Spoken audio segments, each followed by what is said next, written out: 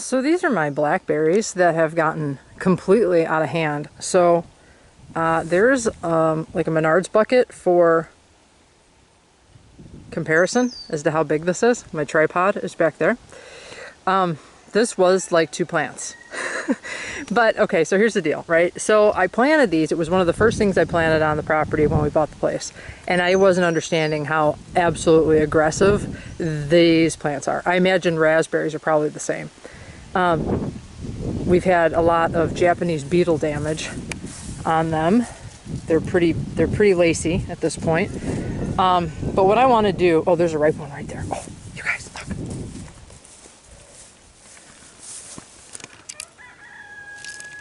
Look at that guy. Oh yeah. So, yeah, pretty good. They're good too. Oh yeah, okay, good. Anyway, so there's another problem with these. It's too far away from the house. And the birds get here, even if I check them every single day, which I do, the birds get here before I do. So I've gotten like maybe a handful of blackberries the whole time we've had these plants, and I've had these plants since 2014.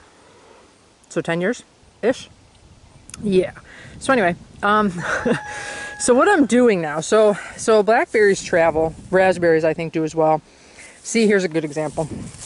See how this cane has come down and then it hits the ground? So what happens is, let me see if this one is doing it. No, it will be. It will put down runners into the soil and it'll start roots, which is why this is so crazy. Another thing I think the plant does as well, based on what I'm finding over here, is I think it spreads by rhizomes also. So it just goes right under the surface of the soil to grow new plants. So anyway, so what I'm doing over here, I've got my Menards bucket with 2 of them that I dug up, and I thought, maybe I should be filming this. What I'm doing is, so over here we've got some plants that I think some of these are rhizome spreaders, I'm pretty sure, but like this one. So we'll dig this one up next and I'll show you. And then here's one here I can probably separate off on its own, and maybe this guy too, maybe this guy. We'll see how they're connected. But anyway, so I'm gonna dig these guys up so you can see what the roots look like.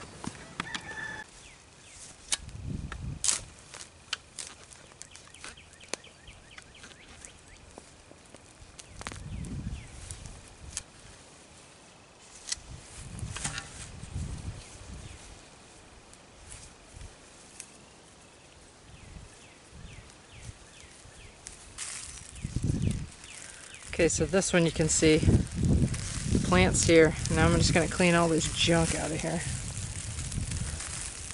Try and keep this in the frame. All this creeping Jenny. Get this all out of here. Clear away some of the dirt balls so we can see But all these roots here, these all belong to this blackberry plant, because the creeping Jenny's right on the surface. So we got all the creeping Jenny pulled out of there. That's all up on the surface. And everything else you see here is all for the blackberry. So this will probably spread into 2 plants maybe because of this side shoot guy here, but we'll see. But anyway, so I'm going to put this guy in my bucket. I'm going to go collect some more, and I'll see what we get when I'm finished. Okay, so I pulled a dozen plants out. And now what I'm going to do is I'm going to leave them in the bucket, and I'm going to go fill the bucket with some water. Not fill it, but so the roots are sitting in water. And you can leave these plants in the bucket if you need to for a few days. They'll be fine. Just keep them out of direct sunlight. And yeah. So I will probably be able to put these in on Monday. I have to wait because Friday I'm going to go pick up, I need like 3 T-posts for this project. So yeah, so anyway, so that's how you dig them up. That's what the root balls will look like. Pull one out here. It'll be like that. And you should be able to just put these right into the ground.